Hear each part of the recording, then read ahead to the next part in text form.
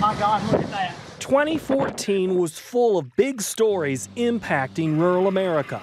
Politics, protests, and policymaking played out across the country, including discussions aimed at cutting the amount of ethanol in renewable fuel mandates.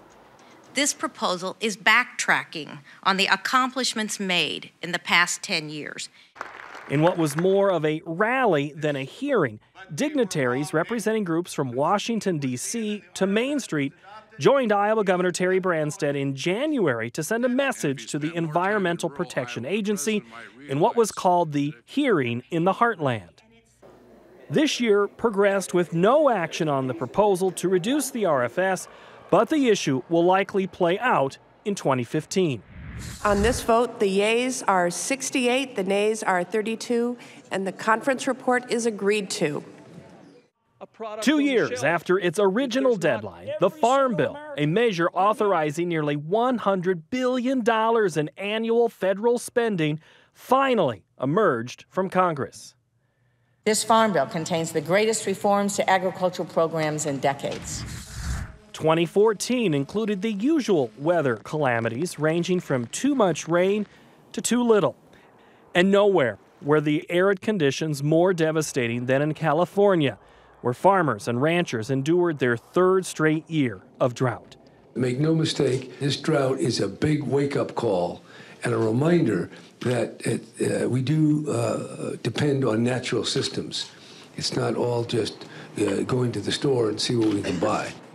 Reservoirs like the Golden State's Lake McClure spent the year well below normal. During the traditional rainy season, farmers moved into prevention mode,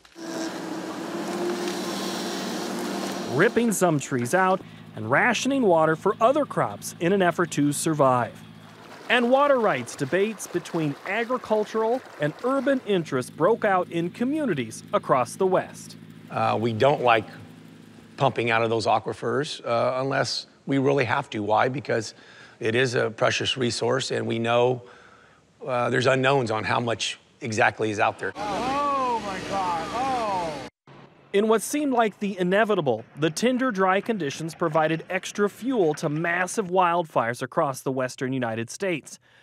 Wildfires blackened more than 3 million acres this year, but that's still about half of the 10-year average.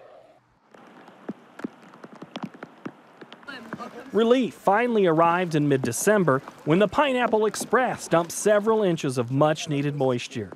Mudslides were a side effect of the downpour and land damaged by wildfires. Midwestern producers also battled Mother Nature.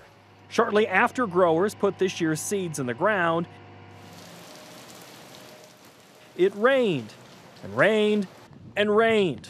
When the fields finally dried, the spigot shut off and it didn't reopen for weeks.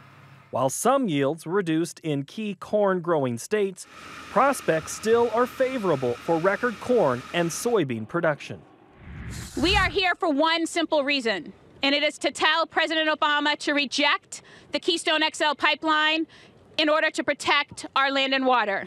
One thing that escalated in 2014 was criticism of a controversial proposal to build the Keystone XL pipeline.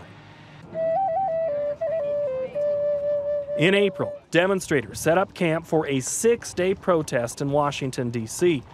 As the Obama administration took more time to review the project, protesters at the National Mall included Native Americans who began their message on Earth Day. The encampment was organized by the Cowboy and Indian Alliance, a group of ranchers, farmers, and indigenous leaders who want President Obama not to approve the controversial proposal, and they dubbed their protest Reject and Protect. I think this is a national security issue of the highest order, and I'm trying to lend my voice to try to convince as many people as I can that we ought to be paying attention to energy issues writ large. Whiskey River, take my mind. The issue picked up steam in the fall as more than 7,000 concert goers descended on the small town of Neely, Nebraska, to hear music legends Willie Nelson and Neil Young.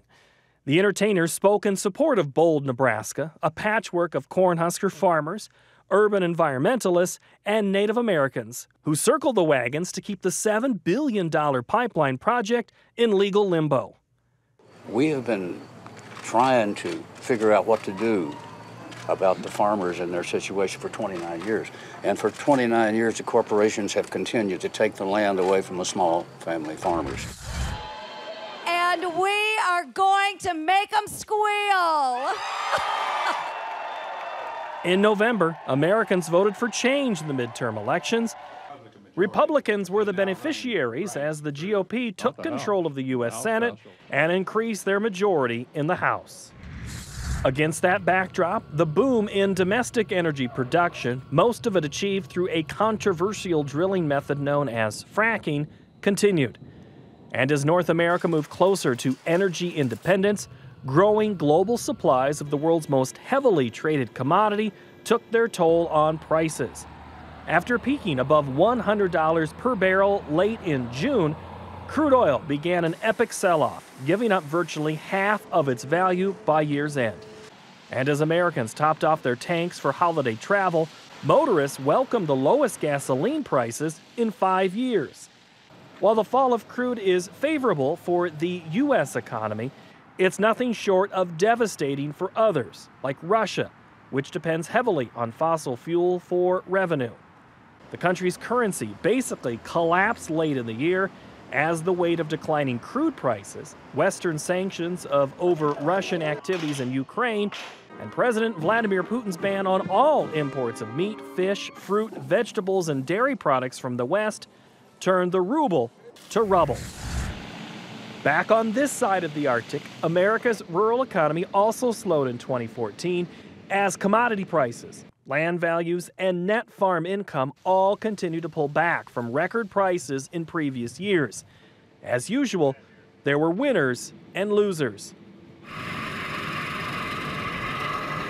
Farmers endured the economic impact of bountiful grain and oilseed production, while livestock producers enjoyed the best of both worlds, as cattle, feeders, and hogs, at one time or another, all soared to all-time highs. And as 2014 draws to a close, the rural slowdown is expected to continue. But, as you might expect, America's farmers and ranchers are cautiously optimistic for an economic rebound in the new year.